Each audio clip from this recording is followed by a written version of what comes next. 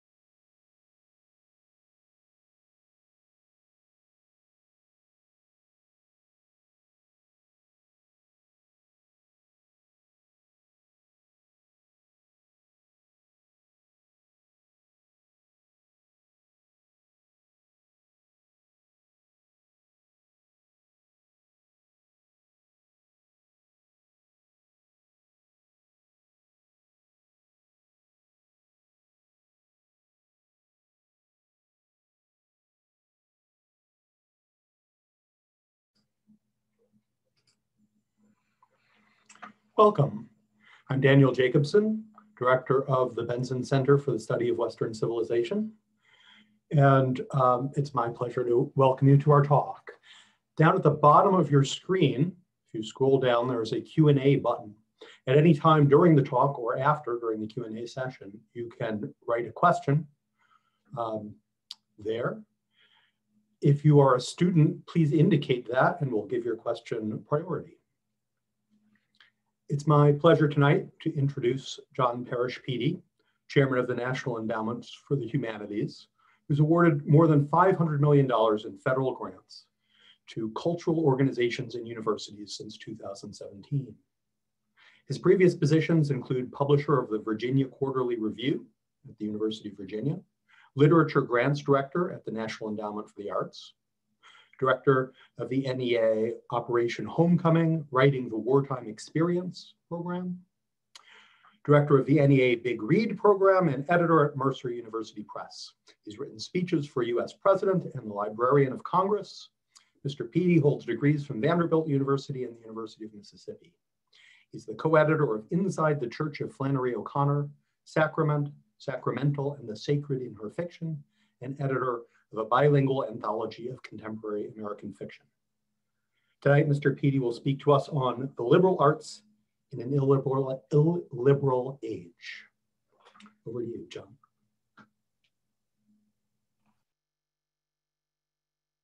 Thank you, Dan. It's my pleasure to join you, and it's my pleasure to speak again at the University of Colorado at Boulder. I'm delighted to address the Benson Center for many reasons, including the fact that former CU President Bruce Benson once served on the National Council on the Humanities, my agency's advisory board. Since 1965, the National Endowment for the Humanities has awarded $70 million to the state of Colorado, including more than $7 million to the university. Now, in this address, I'm going to wear two hats: as a literary critic and as NEH chairman. I was educated in the Western literary tradition and remain a steadfast advocate. My federal grant making, of course, incorporates additional fields and aesthetics. I believe passionately in the enduring value of the liberal arts to university life and to American society. My thesis today is straightforward. The ever-expanding Western literary canon is central to the liberal arts, and illiberal ideologies are weakening not only the canon, but the free exchange of ideas and other essential elements of a truly inclusive educational community. By the term illiberalism, I mean discouraging and suppressing unpopular viewpoints through undemocratic actions, rooted ultimately in intolerance. Now, many of my concerns about the decline of collegiality and how we advance arguments in the academy are well stated by English professor Kathleen Fitzpatrick in her recent book, Generous Thinking, A Radical Approach to Saving the University. And she asserts, and I'll read this at a little length, quote, "The critical thinking that forms the center of higher education today has come to be seen as privileging negation rather than creation of ideas and institutions. The problem with this critical mode is not that its insights aren't correct, nor that the structures of contemporary culture don't require critique, but rather first, the critique has become less a means of paving the way toward a better alternative than an end in itself. And two, that this mode of critique, of rejection, of refusal has metastasized, becoming the dominant mode of political reaction in recent years," unquote. Fitzpatrick's analysis of higher education summarizes the state of affairs for the Western literary tradition too. It's being negated on many campuses. To defend the Western canon is not to seal it off from adjustment. Indeed, across the humanities, we must embrace greater knowledge of global culture and world heritage, even as we strengthen efforts to preserve and promote those unique cultural assets that distinguish our nation, including the customs and traditions of indigenous people. Nor do I believe that book knowledge can only be conveyed in the form of a book.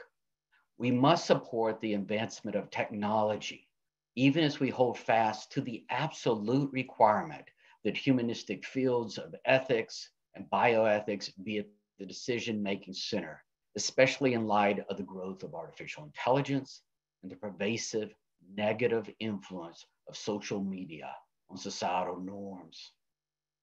Deciding how and what to teach is a policy matter, and one must establish the values from which policy decisions emanate. When I began at NEH, I stated that our agency is steadfastly committed to unfettered access to knowledge, the primacy of critical reasoning, apolitical research and scholarship, mutual respect in our interactions, and robust dialogues where we do not set up straw men as substitutes for those of goodwill who see the world in different terms than we do. These criteria would serve departments well too. I would like to add kindness. The world could always use a bit more kindness and decency and goodwill. These are the traits of a community of trust, and the modern university should be nothing less. I applaud the University of Colorado for having centers of excellence on the American West, the First Amendment, Western civilization, and other topics, each committed to bringing people together across ideological lines. There is nothing more clearly in the wheelhouse of the humanities than uniting people through the development of their minds. The humanities unveil lives, reveal cultures, explain nations to themselves and to the world. Those of us who love the arts and humanities can prevail in the long run only if we make clear, cogent cases for our public value, our economic value, our irrefutable societal value. To the extent that I am capable of making such arguments myself, I must credit the extraordinary liberal arts faculty who educated me in and out of the classroom. My fondness for tradition may be tied to my undergraduate mentors, for they gave me a way of seeing the world that has had such lasting value that I would not wish it to perish without some attempt to illuminate it, to affirm it, to claim it, even as I am engaged daily in funding the very scholars and humanistic projects that are expanding and occasionally displacing their life's work. A century ago, in the aftermath of the Great War, the concept of tradition as a societal positive was understandably out of fashion and maligned on the continent. T.S. Eliot wrote of tradition, quote, "Seldom, perhaps, does the word appear except in a phrase of censure. If otherwise, it is vaguely approbative in the implication as to the work approved of some pleasing archaeological reconstruction," unquote. It was right then, and even more so today. I think we should reclaim tradition, or the best of it rather, and should do so properly. Tradition refined, not destroyed, but we cannot reclaim it without first acknowledging who was left out and left out by whom and why. We must claim the tradition of the Harlem Renaissance, not only the Italian Renaissance. We must claim the tradition of Mozart, but also Motown, of Shakespeare, but also the suffragettes. Not just Keats' Truth and Beauty, but Sojourner Truth's too. This is my personal philosophy, but also my professional one as a grant maker. To truly create a vibrant and healthy and sustainable culture, the answer is almost always both and rather than either or. One of the central habits of mind in the humanities is that we must bring discernment to works of art, literature, and music in order to separate the creator from the creation. We should always direct a critical eye toward what we hazard to admire. The creator often lets us down. I worry about a time when a writer as gifted as Shakespeare is no longer taught because of the limits of his understanding of humanity. I worry about what is happening on campuses where we do not have spaces such as the Benson Center where scholarly disagreements can be addressed in a constructive manner. I worry, that is, about the direction of the modern university when it is no longer rooted in the humanities. I mean rooted. I mean anchored down to the bedrock of the foundational tradition of the free exchange of ideas. I worry that we are losing this essential tradition. We are increasingly living in an age where the quick knee-jerk reaction on Twitter stands in as a substitute for actual dialogue. Before the pandemic, on one representative campus, students piled chairs around a stage, beat drums to prevent an invited guest from speaking. I do not understand the impulse to build barricades to block ideas that appall us. Our brains are not such fragile things. We must not normalize this behavior. We must not infantilize our students. At age 18, they can be sent against their will into mortal combat in a foreign land for an undeclared war. Yet supposedly they lack the psychological strength to read Toni Morrison's Beloved without a trigger warning. This position is neither sustainable nor logical, and it sells the youth of America short. It ignores their emotional intelligence, and it encourages other generations, including potential employers, to look down upon them as less capable of functioning in a pluralistic society. If an undergraduate never hears an intelligently stated position that she disagrees with, then her tuition payments have been squandered. A university cannot simultaneously lack viewpoint diversity and call itself diverse. So I am on the side of free speech in every context that does not physically endanger other people. I agree with the University of Chicago position on the freedom of expression. We need more ideological diversity on our campuses, but I have no interest as a taxpayer, an educator, or a parent in bringing a white supremacist to campus, for example, to shout provocative, ignorant statements. There is no intellectual grounding in that odious position. I don't want my time, my tax dollars, or my tuition to be spent on that. As a grant maker, my job is literally to make value judgments. So yes, some speech is worthier of federal investment than others. Tocqueville over trolls. Regarding my academic field of literature, I am reminded of something that happened at the Fellowship of Southern Writers gathering years ago. Panelists were discussing how the region's literature was profoundly shaped by the South's defeat in the Civil War. That's when Natasha Trethewey spoke up and declared, "My South didn't lose that war." Do you see the essentialness of that? We must always ask, who is the we? Whose South? Must the white male Southerner with Confederates in the attic always be the official voice?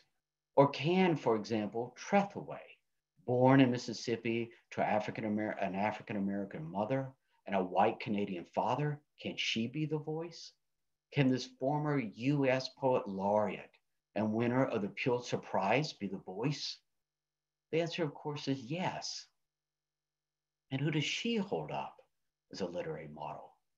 Robert Penn Warren, among others. And she is no casual reader of his work. She knows it inside and out, and she holds him accountable, and in doing so, holds us as readers and citizens accountable.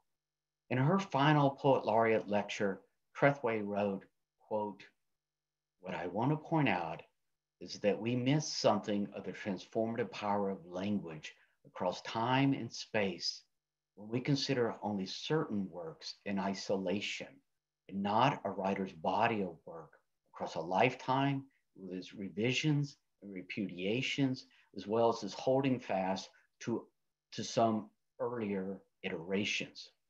Warren's permutations throughout his work are particularly relevant to our historical moment in which the pursuit of justice is frequently undermined by a lack of accountability, both personal and societal, unquote. About her own artistic awakening, Trethway wrote, quote, "My Mississippi, my native land, with its brutal history of oppression and its terrible beauty, hurt me into poetry, rooting me at the crossroads of the Civil War and the Civil Rights Movement, staking my claim there," unquote. Notice the words claim, rooting, tradition.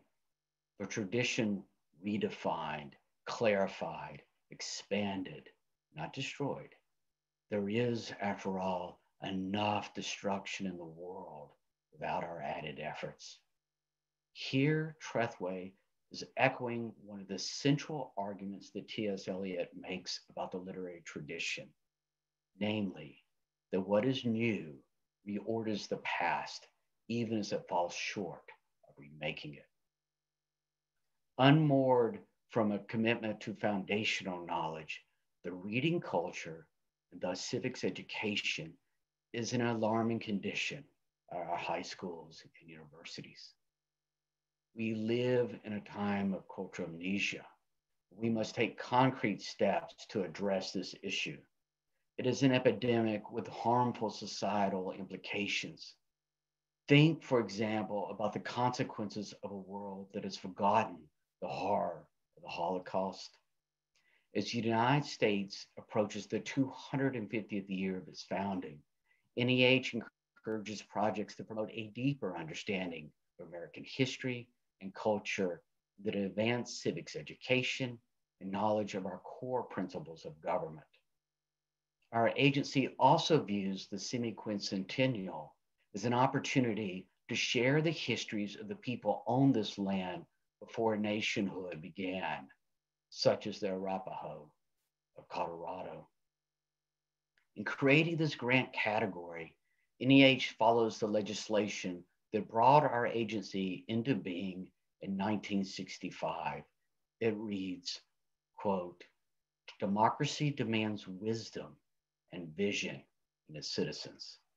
The arts and the humanities reflect the high place accorded by the American people to the nation's rich cultural heritage and to the fostering of mutual respect for the diverse beliefs and values of all persons and groups," unquote. We take these words to heart at our agency. Democracy demands wisdom and vision in its citizens, not merely in our government leaders, but in all of us.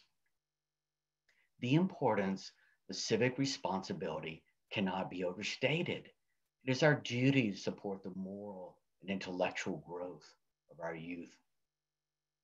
I am also driven by the words of Thomas Jefferson, who, like all of us, was a flawed vessel for delivering wisdom. And yet, think about our debt to the Declaration of Independence. I want to linger on another declaration that he made in a letter some 200 years ago. Quote, "If a nation expects to be ignorant and free, the state of civilization, it expects what never was and never will be," unquote. Jefferson understood that the prosperity of any nation is inseparable from having an informed populace. State universities are called by definition to help ensure that we have a more informed citizenry. This goal is extraordinarily difficult to achieve when there is no unifying culture. Lincoln had it right. A house divided against itself cannot stand. We as a nation are starting to see the unintended consequences of curriculum decisions in recent decades. According to the American Council of Trustees and alumni reports, only 18% of U.S. colleges and universities require even one foundational course in American history or government to graduate. What are some of the consequences of such decisions? For example, 59% of college graduates stated on a multiple choice test that Jefferson, not Madison, was the father of the Constitution. Fewer than half knew Washington was the American general at Yorktown. 40% of college graduates didn't know that the House of Representatives has the power to declare war. Consider what it would mean to live in a future society where crucial moments of history are not comprehended because the foundational knowledge required, the understanding of, and deep engagement in political science, military science, psychology, history, government is out of vogue and little taught or valued in a technocratic world. Historical literacy in our youth has grave societal implications. For if one does not understand the founding ideals of our nation, it is difficult to grow into a fully engaged citizen. We cannot ask our young adults to defend representative democracy unless we ensure they have a foundational understanding of its roots. Historical literacy will ultimately result in failures of domestic and foreign policy in an economically weaker nation that is no longer a leader in innovation, much less a leader in humanistic areas such as moral reasoning and ethics. We must do everything we can as civic leaders, as public officials, as educators, as parents, to ensure that we do not live in a divided America where deep civics education and broad civic engagement are no longer a given. NEH and other federal agencies cannot change this cultural drift ourselves, but we can make catalytic investments in those organizations that are trying to turn this trend around. The abolitionist Frederick Douglass wrote, quote, "A great battle, lost or won, is easily described, understood, and appreciated, but the moral growth of a great nation requires reflection as well as observation to appreciate it," unquote. A healthy nation allows voices of dissent, such as Douglas's. One need only look at Soviet Russia in the 20th century to be reminded that the arts and culture flourished best when they remained creatively independent from government control. According to the US Bureau of Economic Analysis, the arts and culture sector is a $730 billion industry, which represents 4.2% of our nation's GDP, a larger share of the economy than transportation and agriculture. Culture is big business. Culture is good business.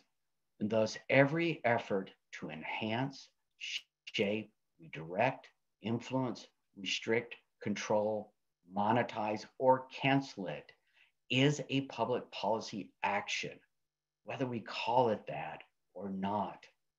There is no other economic sector totaling some 3/4 of $1 trillion that receives so little policy attention. So when I speak of the Western canon, I am not quibbling over sonnets. I am talking about a robust transnational industry. And I'm also talking about civic responsibility. Now I'll move to section 2 of this paper, The Tower of Literature. According to a 2007 NEA study, To Read or Not to Read, US employers rank reading and writing as top deficiencies in new hires for both high school and college graduates. The study found that active readers are engaged citizens. Literary readers are more than twice as likely as non-readers to volunteer or do charity work. One's reading level matters too. 84% of proficient readers voted in the 2000 presidential election, compared with only 53% of the below basic readers. Essentially, we are talking about two Americas, a bifurcated nation where the evidence-based discernment that comes from active engagement with literary texts is no longer a common denominator in our educational system. The trend in some cities is horrifying. The Los Angeles Unified School District has lowered the GPA necessary for a high school diploma to a D, a 1.0 on a 4-point scale, as if lowering standards erases deficiency. Simply stated, a nation that does not read does not survive. A nation that does not read well does not discern. And a nation that does not discern does not prosper. To maintain and expand the reading public, it's important to preserve those literary works that have united generations, while making room for new voices from overlooked and marginalized communities. Again, is a both and, not either or proposition. But rather than seek addition and balance, the culture of illiberalism is driven by erasure. And I do wish that the media would not conflate illiberalism with the humanities. The true culture of the humanities is the culture of resilience. It is the culture of knowledge, of tolerance, of inclusion and diversity, including viewpoint diversity. For centuries, there has been a clear understanding that our nation's representative democracy and its enduring freedoms spring from Judeo-Christian roots. In times past, scholars have stated this fact, but often have failed to acknowledge that the roots of this tree of knowledge were nurtured in fertile soils across the globe. Our number system, our alphabet, and much of our foodways were borrowed, transformed, incorporated. The list goes on and reveals an essential fact. Western culture is world culture, and thus efforts to save it or extinguish it are ultimately actions for or against ancient knowledge writ large. Today, many academics portray Western civilization and its artistic traditions, societal mores, and the governmental systems as a corrupt, interlocking operation to be uprooted. This tradition of thought, based on classical philosophy and Enlightenment rationality, is being reclassified as inherently harmful. Until 10 or 15 years ago, even cultural Marxists did not hold this position. Michelangelo, Picasso, Emily Dickinson, and Ralph Ellison, Bach, and Mozart were appreciated by scholars and lay people alike for the verve and vitality of their work. Now, on too many campuses, in order to praise these creative geniuses, it is first necessary to separate them from the very tradition that influenced them, to free them from the canon. This cleaving by design weakens the canon, but more importantly, it lessens our understanding and appreciation of the individual artist in question. As a humanist, I always want more points of reference, more understanding, more depth, more insight, more context, more ways to link the individual to the whole. The word poetry comes to us from the Greek language, and it means the made thing. How, I ask, can a scholar ever hope to comprehend the made thing when she does not fully engage the milieu of the maker? The expansive literary tradition that gave us Homer and Virgil and Shakespeare also gave us the Bible-tinged oratory of Frederick Douglass and the searing lyric poems of Sylvia Plath and the magical realism of Gabriel Garcia Marquez and the imagined universes of Octavia Butler. Since every generation of great writers builds upon the work of another, like stories added to an ever-rising tower of literature, then one should pause before tearing out the very foundation. Preservationists like me, conservators like me, try our best to shore up the tower where it is rotten. And in some dark corner, it is always rotten. We are often among its toughest critics, but from the position of love. We want our literature to be better, stronger, because we treasure it. We, the conservators, know the wisdom of hindsight. We have purged authors following the example of Twain against Fenimore Cooper, but we also know what rooms, what floors hold a fierce elegance against the ravages of time. Stephen Crane's room shall last. Orwell's room shall last. Gwendolyn Brooks shall. Scott Momaday's ever shall last. Is this mere rhetoric? If so, that too is part of the Western tradition. Am I building nothing more than a Tower of Babel? If so, which one? The tower from the Bible or from Borges? Again, I am speaking of an expansive tradition that encompasses entire worlds. I applaud the younger generation of humanists and their mentors for many reasons, including their ability to unlock meaningful knowledge from the deft application of machine learning and digital tools. They are bringing those in the shadows into the light. I understand those who say it would be better to have new houses rather than try to save this old, rambling tower. James Baldwin is in this structure, for his Western influences are explicit, but I cannot deny that if he had agency in this metaphorical tower, he might just burn it down. And if we rebuild it, would not Samson bring it down again? Which may be for the best, as surely the residents cannot endure many more hours of King Lear raging in the lobby, Charlotte Bronte's mad woman in the attic, Captain Ahab patrolling the stairwells in search of what does not live in the air. This is the Tower of Literature as I know it. I was trained by the last of the new critics at the university where the idea was born. And I was trained by the very theorists who ensured that those so-called dinosaurs were the last of their type. But here's the thing. We all believed in the tower. We were fixing it up, each in our own way. I have spent every day since my teens, all these decades, in the Tower of Literature, seeking my nation, my people, and myself, as much as any objective knowledge. And I will spend what days remain in and out of these rooms. I see plain that my own literary efforts will not congeal into a room of my own. I'm at peace with that.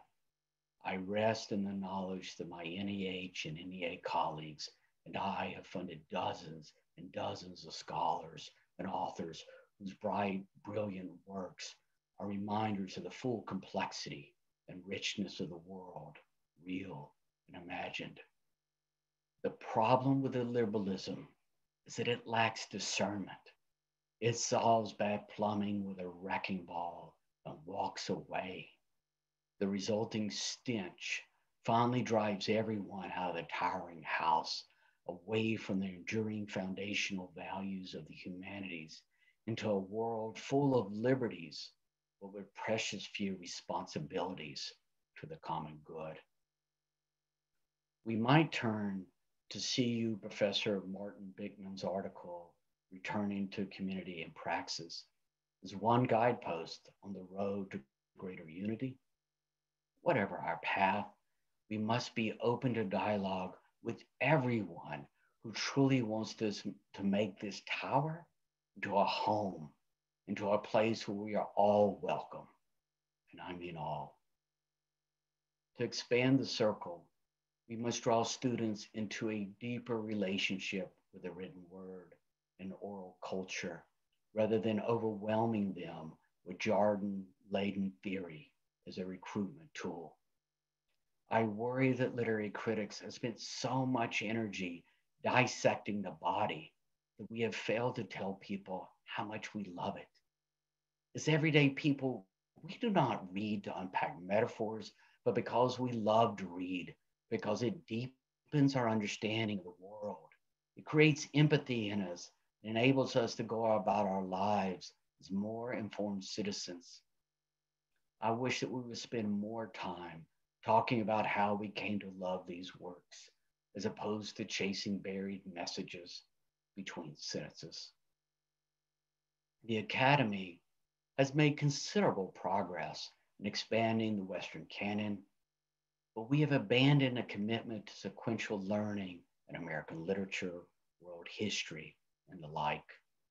We offer students a lit class on the lost generation of Hemingway and company, but do not deign to add a 20th century European history course, even on the 100th anniversary of the war to end all wars.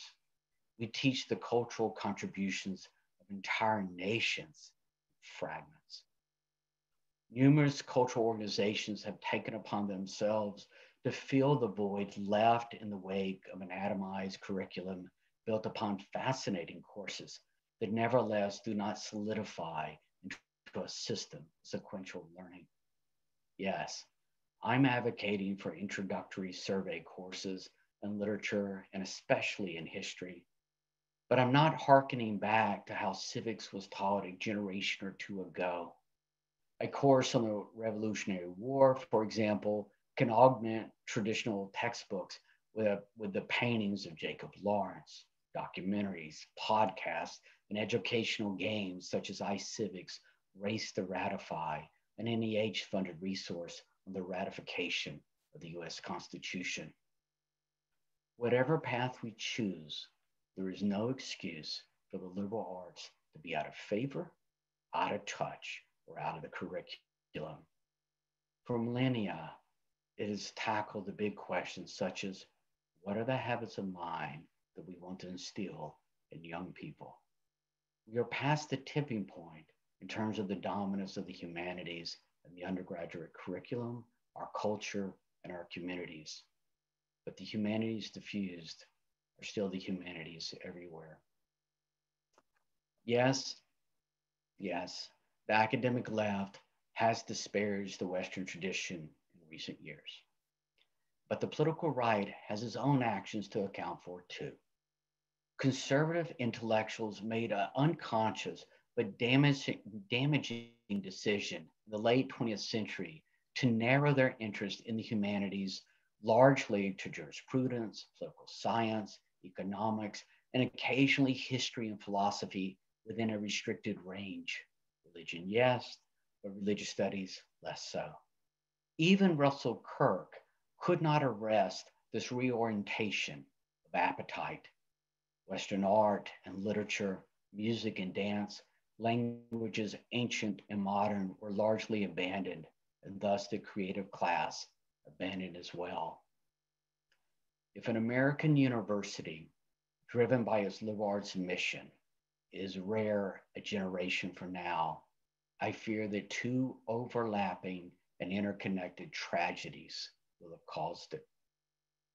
One, conservative intellectuals will have failed to save the teaching of Western civilization because they withdrew from or allowed themselves to be run off from the departments of art, classical studies, English, philosophy at all.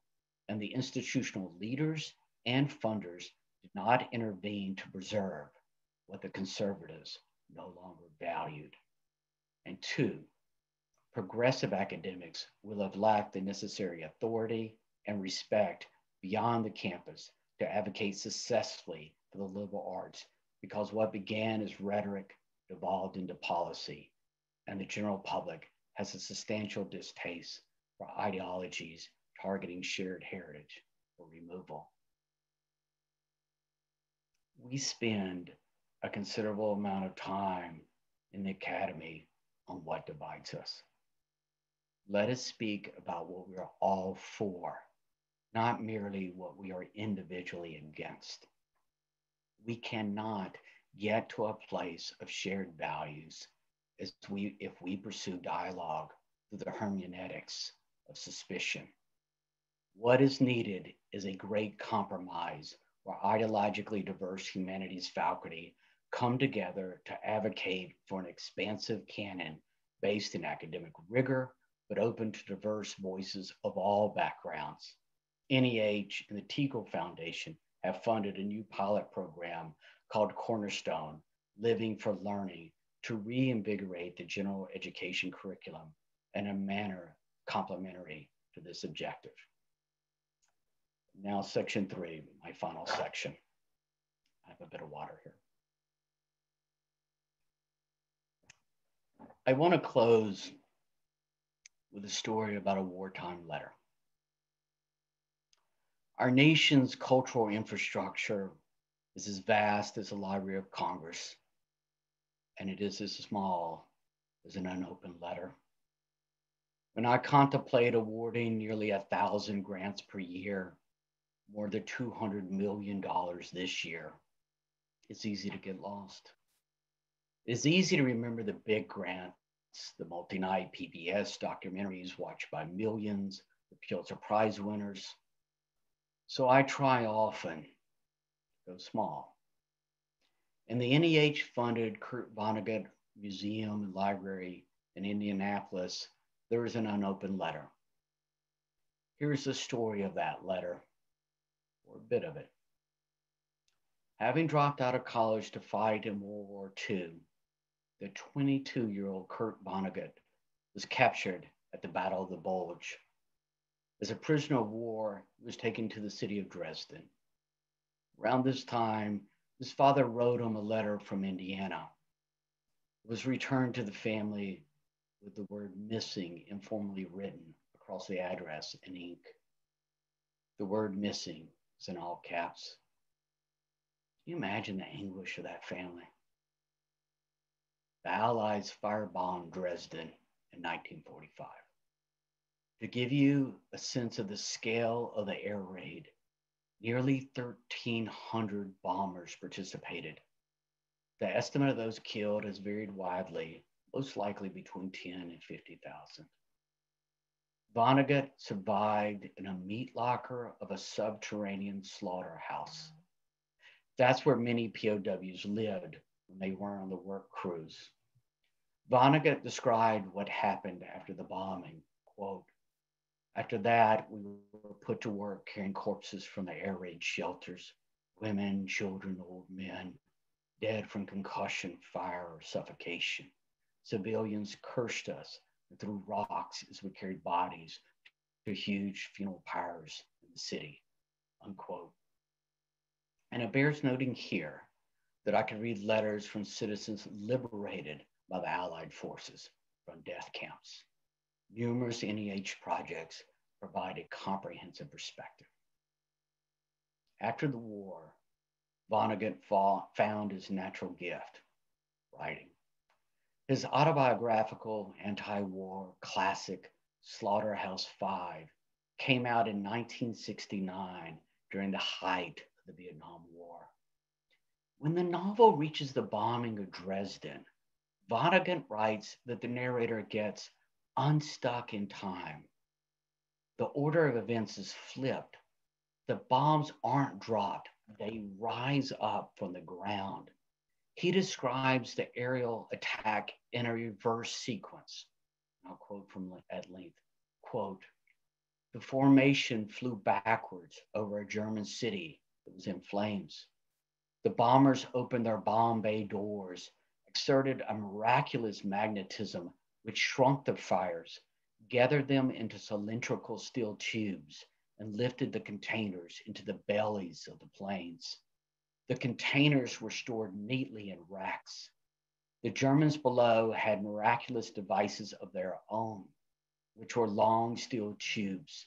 They used them to suck more fragments from the crewmen and planes. When the bombers got back to their base, the steel cylinders were taken from the racks and shipped back to the United States of America, where factories were operating night and day, dismantling the cylinders, separating the dangerous contents into minerals. The minerals were then shipped to specialists in remote areas. It was their business to put them into the ground, to hide them cleverly, so they would never hurt anyone ever again, unquote.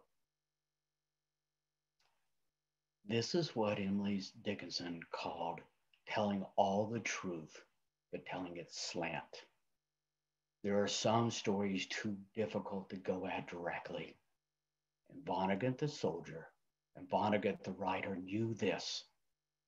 Considering the suppressed anguish in this passage, written decades after his military service, it is not surprising that Kurt Vonnegut could not open his father's letter when he returned from war. He couldn't open it the first week, or the next week, or the next one, or the one after. He couldn't open the letter after his father died. He could not after his own children were born. He could not after his novel was published. Kurt Vonnegut died at age 84. He never opened the letter from his father. His family never opened it either. So the unopened letter sits behind a glass case in Indiana, and now high school students write about what they think might be in the letter. As historian Jim Grossman likes to say, everything has a history. Someone printed that envelope, and someone designed that stamp for the US government, and someone flew that stamped letter to Europe, and someone else carried it across the killing fields. Someone else brought it to a stopping point, wrote the news missing, and sent it back in the other direction, a reversal akin to Vonnegut's literary reversal. Friends, teaching history and civics and ethics is essential. It's not hard, nor is it easy.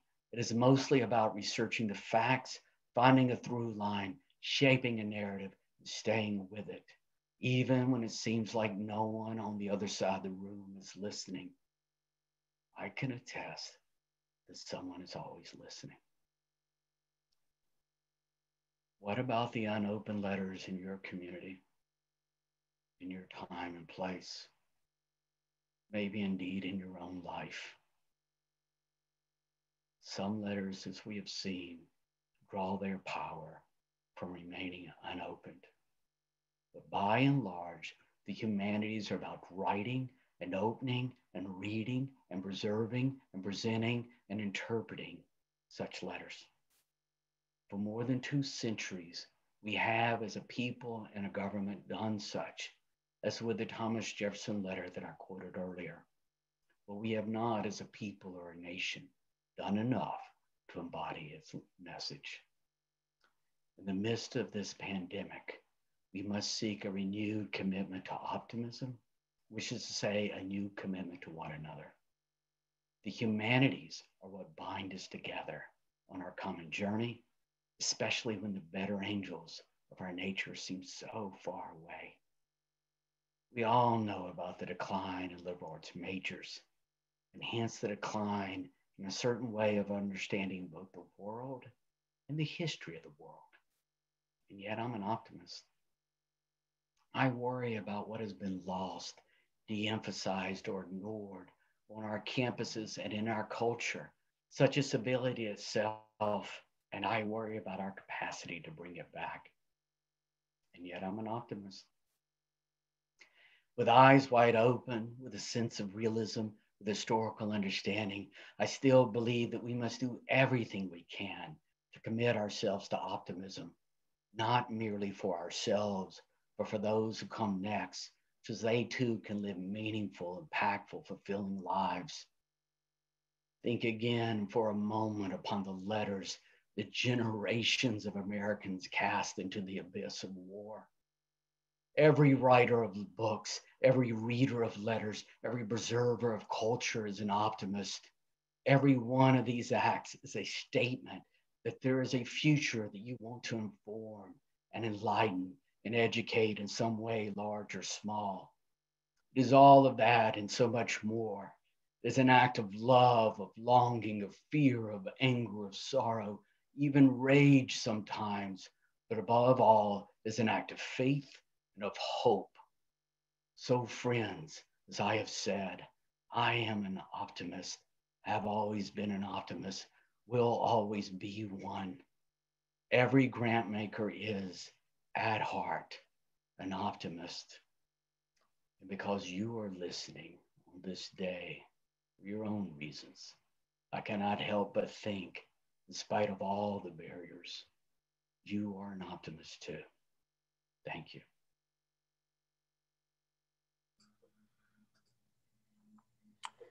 Thank you for such an eloquent talk. Thank you. Let me remind the audience that the way to ask a question is to scroll down to the bottom of the Zoom window and the Q&A, you'll see a Q&A section. You can enter your question there. If you're a student, please note that you're a student and we'll give priority to your questions. Now let me jump in to some audience questions. Sure. Tenured faculty members at many campuses across the United States are among the fiercest critics of teaching works from the Western canon.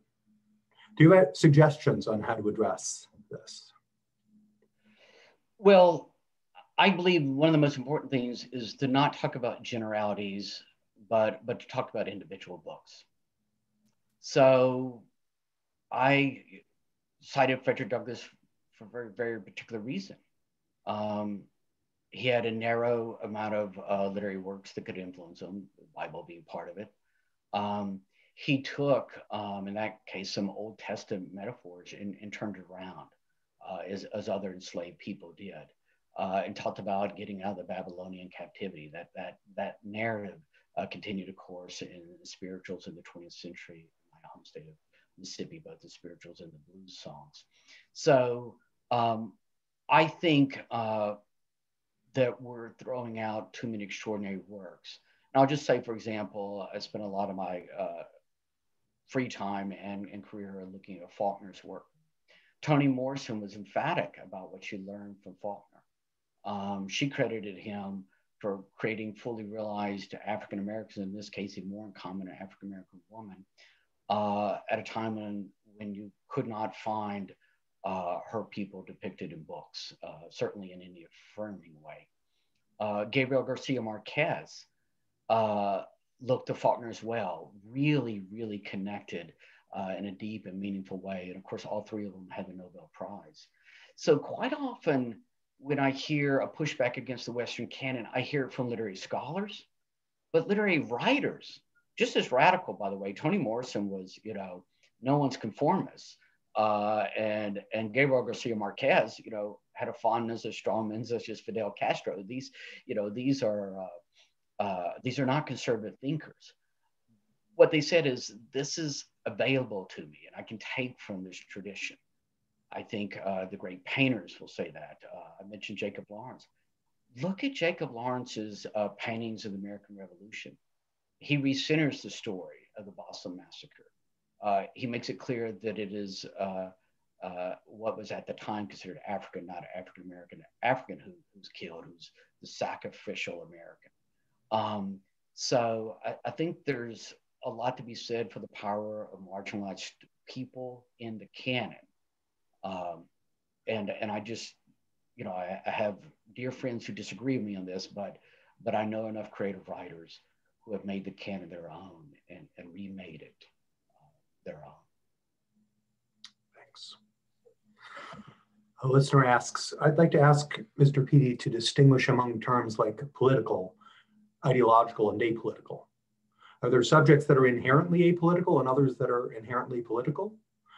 And what role do electoral politics play in perceptions of the political and apolitical? I'm thinking specifically of the executive order of the Trump administration that charges that critical race theory is political propaganda rather than a valid field of intellectual inquiry. Well, some of those issues about defining what's political and others, you may be the two of us better able to speak to it. I can say this: I've been I was appointed by President Bush originally. The Obama administration asked me to stay. I'm in the Trump administration. I'm working with the Biden transition team. So 4 presidents. And what I found that the way I'm able to conduct myself is to make the best decisions that I can, consistent with the mission and the charge of my agency. And that's what my colleagues do. So each administration that I've been in has talked about priorities. And by the way, there's a lot more through lines than people would think. I've alluded to being a Southerner. All 3 administrations I was part of talked about outreach to rural states being important. It wasn't just one party or the other. So I think there's a lot more commonality. What I said to my staff, we've certainly have given grants and we'll announce some in a few weeks since that executive order about critical race theory came through. As I said to my staff, this is a legal document. It's interpreted by our lawyers, but let's be careful in reading it and make sure we don't over extrapolate. So for example, I'm going to give hypothetical, well, I won't name the grantees, but each one of these is actually something we funded. We funded Lift Every Voice. I'll plug this incredible anthology from Library of America by my friend Kevin Young that is centuries of African-American protest, poetry, and song. So the word protest is in the title. That would be eligible. I would have funded that this year. I funded it a couple of years ago, but I would have funded it this year. I funded oral histories for Native American tribes with Little Bighorn College. That would be eligible. We've had funding around the Stonewall uprising. That would be eligible. So it's important not to extrapolate too far. But I work in the federal government. We are legally required to comply with the executive orders. We do. If those executive orders are rescinded, then we will comply with that as well. But if I could get it, if I might, I want to get at the heart of the question. Is this endowment still the people's endowment? Is it exciting, provocative, engaging, new work happening? Absolutely. I have 170 colleagues that have done that through a pandemic, and they're incredible. And their integrity as individuals and as scholars is so crystal clear. And so what I would say to somebody is, let's move beyond generalizations to the practical thing is, if you have a great project, we want to see it. Many thanks for your talk. The next question begins. My question is about civic engagement. Perhaps the reason why there's less of it than we'd like to see is because it's prudentially irrational. This questioner perhaps has taken one of my courses. The chance that any individual will make a political difference is approximately 0. And yet it takes a lot of time and effort to become adequately informed about the issues of the day. Your suggestion that we require college students to take history and civics courses will go some distance here, but probably not far enough, since one can be an expert about the history and workings of our government and still be totally ignorant about what sorts of policies the government ought to pursue. That sort of knowledge is very difficult to acquire. Even the experts disagree. What incentives do busy individuals have to become informed? I believe everything in the individual. I would say emphatically, this democracy, all the forms of government that mean so much to us. And by the way, the reason a lot of failed governments came down too was to strengthen individuals. So I am always, just as I said, I don't want generalities. I want something more precise. The humanities endowment, if our funding is nothing else, is the funding of extraordinary individuals. And and that's not the same, by the way, as saying the old great man theory of history. I'm not talking about that. But I emphatically believe in individuals. One of the exciting parts about the expansion of the canon is that it is bringing in individuals. My daughter had me read a book that was really about the Me Too movement in South Korea, and it's a brand new book. It's been translated 18 languages, and these awakenings are happening because an individual artist or scholar paid attention to an overlooked story. The second half of the question, Daniel, that I needed to say that part. Do you want to reframe the second half of that? Yes, let me try to do that.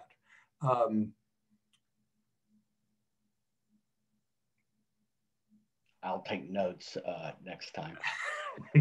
It's a long question. The suggestion is that taking history and civics courses, if we can encourage more students to take history and civics courses, then that'll go some distance towards palliating the problem of rational ignorance here, but probably not far enough. The questioner suggests, since one can be expert about one field and workings of some aspect of the government and yet ignorant about others, it's very difficult to acquire the kind of knowledge that's necessary to implement public policy, and even the experts disagree. So what kinds of incentives can we give to busy people who have other things to do with their lives to become better informed? Well, I think as scholars have to think about a field of literature, as much as we can try to get out of the way. It's a little tougher because you can get tenure for writing a book of history, and I can still go read it even though it's not my field. I don't think many of us can do that with literary scholarship if you're outside the field of literature. So some of us are just more specialized. So, if I said to people, please read more scholarship, I have to define really what department I'm talking about in humanities. About being busy, we're all making choices all the time. I read for a living and write for a living, and I come down from that experience by reading books. I make that conscious decision. And some decades of my life, when I had a young daughter, I made it differently than now. But it's about making choices, and I don't think we should make people feel guilty about it. I don't think it's keeping a list of you read 20 books, so you're smarter than one who read 5. It has been said often that I said something about the humanities and liberal arts generating empathy in us, and there are studies to that. But I have heard the quip that anybody that thinks it brings empathy has never been in an academic department meeting. What I would say is that it enhances what's in you. The old phrase that when you become greatly wealthy, it enhances what you already were. I think that's what the liberal arts and humanities bring out of us. If you're an inquisitive person who wants to make a difference in the world, in your community, then the more knowledge you pour into your mind, the more so you're going to become that person. And do you pass through cynicism, depression, all that? All those emotions still happen. Of course they do. But there's a reason across cultures, radically different cultures. And we bury and bring children, in the world, and we bury people with basically song, poetry, sacred verse. There's a reason. Because when we're broken, it gives us something else to get us through. And I could not for one imagine going through something like the pandemic and having nothing to fall back into but the void. Thanks. On another note, as head of the NEH, what do you see as the federal government's role, and more specifically the NEH's role in fostering the value of liberal arts and the Western literary canon in the academy? So I think doing events such as this, I did speak more as an individual than I normally do. When I said, when I'm saying I'd like to see that maybe the left might think about this, the right might think about that. I don't tend to do that in many of my speeches. I think there's a role to help Congress think through gaps, to help the White House think through gaps in the structure of our funding and other agencies. But here's what is important. Here's what I do. A lot of people compare our model to the European model. I don't think they realize, honestly, and they condemn ours for less money. I don't think they realize how much in these systems is a guild. The amount of, I started, when I was in the Bush administration, we joined UNESCO. This administration, we left UNESCO. But as we started working with a lot of our European partners, wonderful partners, but there was not a peer review system. It was a lot more who you knew about who got grants. And I think people forget that. Plus, when you add up the NEA, NEH, IMLS, Smithsonian, Kennedy Center, Library of Congress, Holocaust Museum, National Gallery, our funding of culture is in the billions.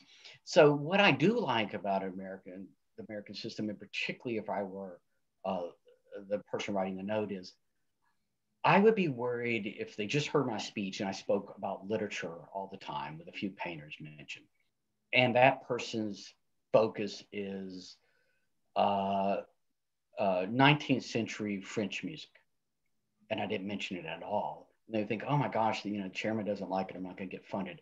The nice thing about our system is the grant category is elastic enough. And if we have a peer review panel, and it will be a peer panel that understands music in that century, and they recommend it to the staff, and the staff looks at the application, makes its recommendation. We have a national council, which, as I mentioned, President Benson has served on. Honorable Patty Limerick, one of the professors who's advisor to the Benson Center, served on it quite recently, actually, and they recommended. So I would say that you don't want the federal government to have too narrow a focus. So we talk about special incentives. I did mention the name of it is the More Perfect Union Project, but it's for the semi-quincentennial. We have special government-wide categories that are only for HBCUs, tribal colleges, high Hispanic serving institutions. Other federal agencies have the same category of funding. So we do have some of those categories, but I think my job is to leave it elastic enough so that I don't miss something. Think if, I'm the youngest chairman we've had in a couple of decades. I'm the only chairman born after 1947. So by the time I was out of grad school, the internet didn't exist. So would I be the one who would think of digital humanities? I don't know that I would. It was the staff in the field that came forward. So it's great when you hear somebody who has a really well-defined plan until you don't fit in that plan. So what I like about it is if you're in grad school or a scholar, an independent scholar in particular, you're going to find within our 40-something categories something that fits your scholarship. The next question is based on, thanks you for your talk, but then it's based on the Benson Center's theme of the year, which is community and disunity. The questioner says, I thought you made very lucid points about how the humanities have a tremendous unifying potential across topics, countries, and languages. I enjoyed the tower analogy very much. Ah, good. Do you have something to say about how humanities sometimes brings us apart? And is there a balance to be struck between how should we go about it, privileging community over disunity when addressing writers, thinkers, and other cultural products? Yes, well, part of it, and not this unique to me, is proximity. I think one part about the pandemic is our days never end. We've all been in front of this monitor forever. We say things on social media that we would never say to somebody in the faculty lounge. And so this mode of communication, whether pandemic or not, the idea that you come to know people through a medium when sometimes they're the harshest is a problem. So I hate to be old fashioned, but I love book reading groups, and I love going to the theater where they have, talks afterwards or beforehand. I had the privilege of seeing Hamilton with, 1,000 high school students that got to go there free, and just the actors talking, and then the students going up and acting out their own creations. And so I think community is, the reason that community and communal are tied and communion echo each other is for a reason. And so part of it would be, what can we do to put ourselves in proximity? I spent, before the pandemic, about 125 days to 150 days a year going around the country. And there's a reason. I've never spent as long at an Ivy League institution as I have a Native American reservation for a reason. I was first chairman to go to our funding. We've been funding Guam and the Northern Marianas for a long, long time, but no chairman at Guam. And so it's shocking to say how many times it's about showing up and being in each other's presence requires a deeper level of civility, in my experience. Forgive me for this bit of self-promotion, but we are having at the Benson Center, we're having a panel on Hamilton, the musical, in which we talked to a number of people, historians and people involved in the creation of the musical itself a little later next term, actually. Oh, that's look great. That's great. Well, we'll be your press agent on social media for that. That's wonderful. Thank you. We have time for about one more question. I'll give this to you, and with the understanding that you've mentioned some before and already, but I'll let you answer it as you like. Sure. The listener asks, Mr. Chairman, thank you for what you do to help our nation. Do you have favorite projects or grants that you've made? Oh, my last question, now you're gonna get me in trouble. Plus I'll have to spool all night on Twitter, naming the groups I've left out.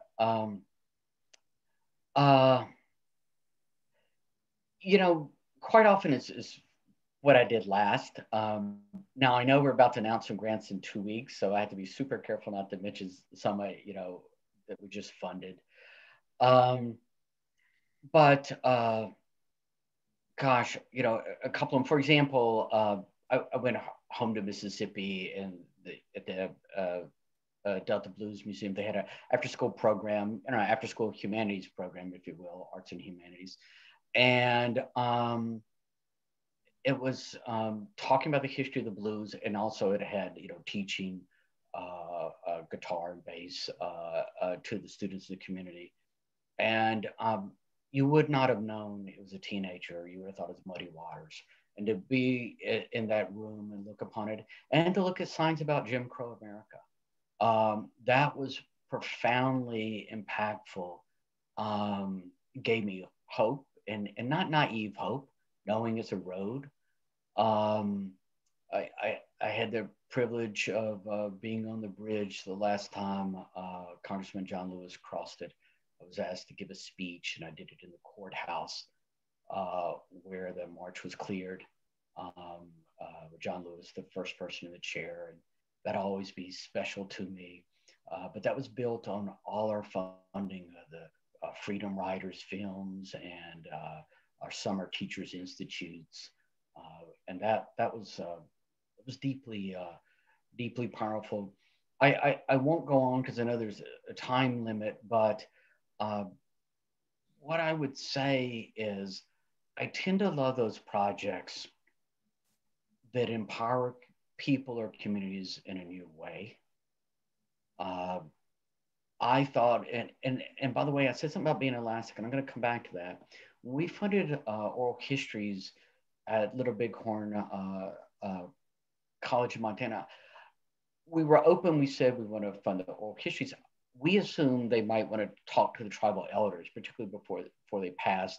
And it was also about preserving the language, letting people speak in their mother tongue if they desired to do so. And instead, what they really came back through on that project was the generation that was part of desegregation of schools. And they were Native Americans going into what were then predominantly or dominantly white schools, and they weren't treated so well. And it was talking about the 50s and 60s, and they picked a different idea. And of course, our panels agree with them. I agree with them. I funded it.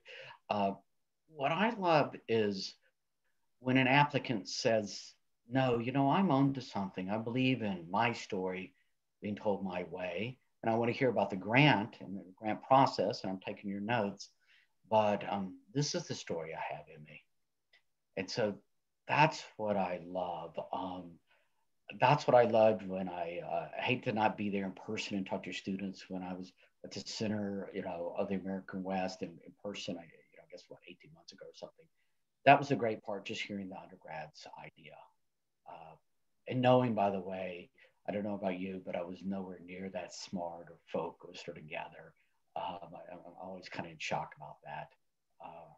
So I'm happiest in what we did last, and that when the grantee stuck to what they knew was right, and we had the wisdom to see it. Great. Let me apologize to those who had questions that I couldn't get to.